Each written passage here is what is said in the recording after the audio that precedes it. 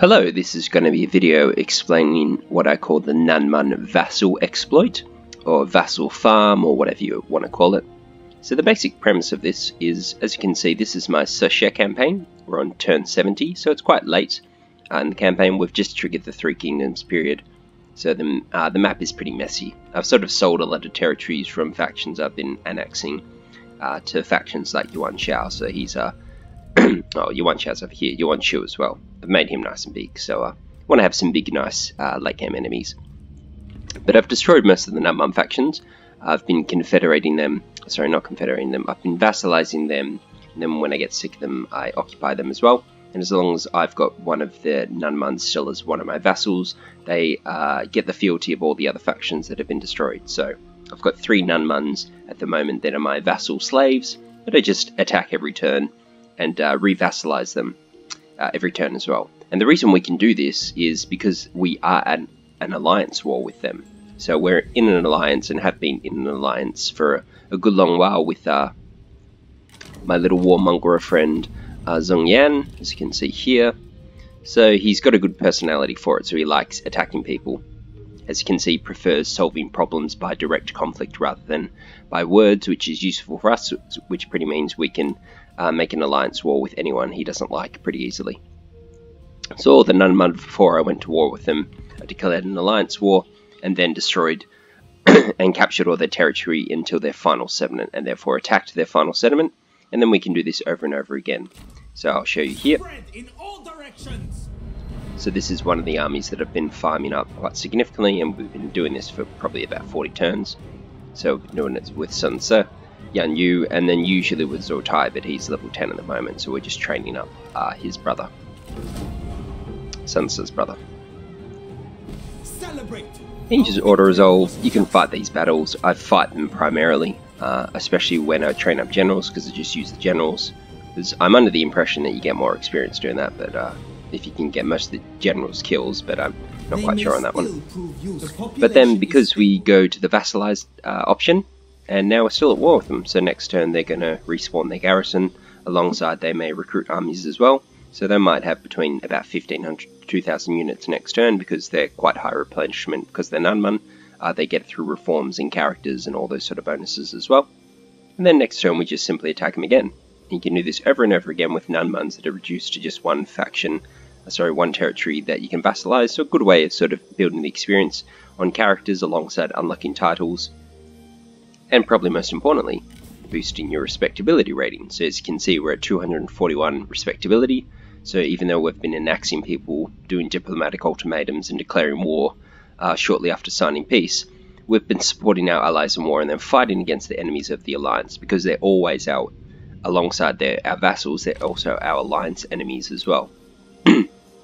And because we're vassalized, we can actually get them to declare war on other factions, so they operate as usual vassals, but alongside they're in an alliance war with us as well. So a little bit of a bonus there. So they're not going to be at war with each other, they're just at war with us as the primary person in the alliance. I could always get them to declare a war on each other, but you get the negative sort of bonus. I think I'll show you. So where are you? So they're not actually a part of our alliance, but they are our vassal. So if I wanted to call him to arms, oh, it works. Oh, that's funny. Oh no, there we go. So you have to defend them now is a problem, or we could release them. As you wish. And they're independent now, but we're still in an alliance war with them, so we could just attack them again next turn, which I'll show you. Oh, we could do it this turn actually. And just vassalize them again. So there's no benefit of doing that particularly, but you can do it. But I wonder if they're still at war. No, so they're not at war anymore. So there's no real benefit doing that. But you can do it, so interesting. But then same with this person over here, this Nanman character. I can't really pronounce these names, so I'm not going to try. Because I've got our main armies here, they've been sort of fighting our wars, but now brought them over to Nanman territory. Just nice little war resolve, vassalize them again, and they're still our vassals, so we can do it again next turn. Nice little level up on Gojai.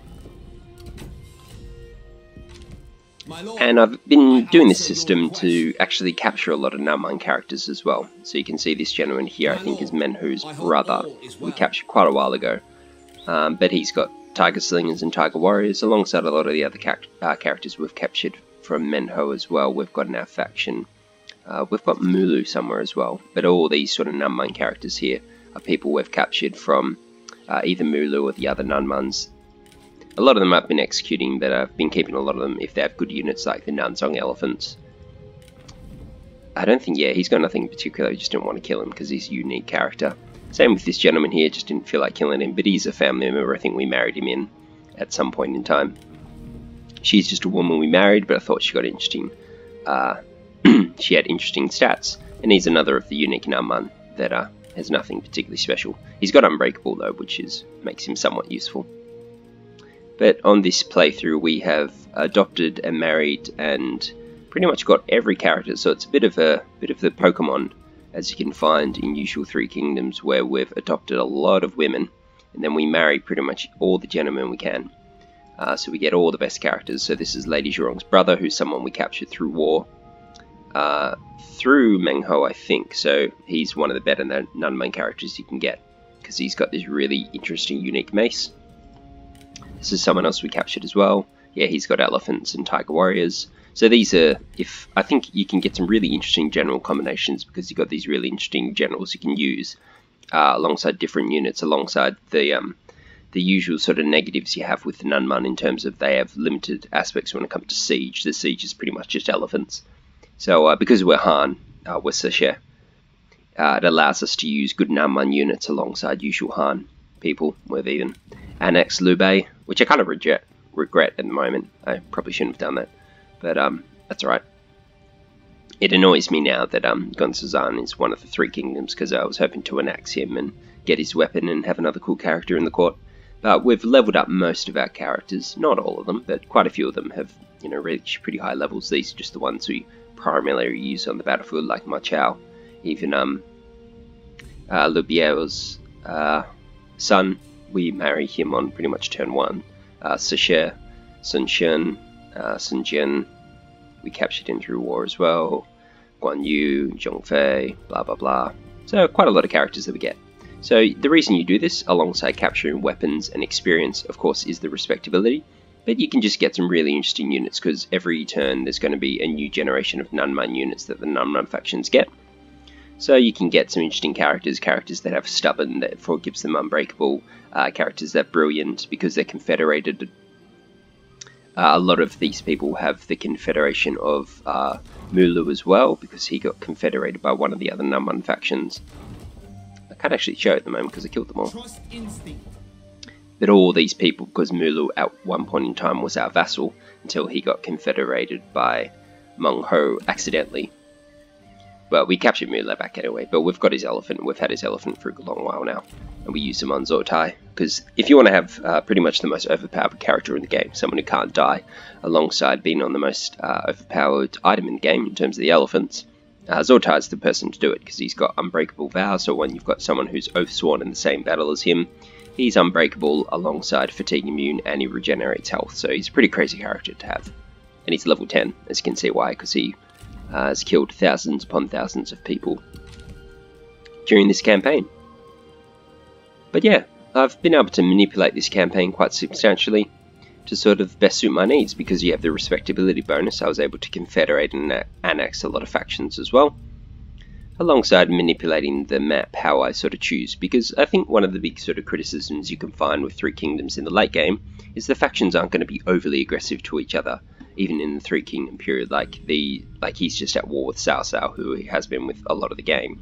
Cao Cao's just been taking a beating from everyone, really, including myself, and he's just at war with Yellow Turbans and Meng Ho. So Yuan Shao is not particularly aggressive, alongside Gonsu Zhan, who's here at war with Dong Mi, who's someone I gave. So this is Dong Zhuo's brother, who's the reason we're sort of in this position, actually, while we've got characters like Lu Bu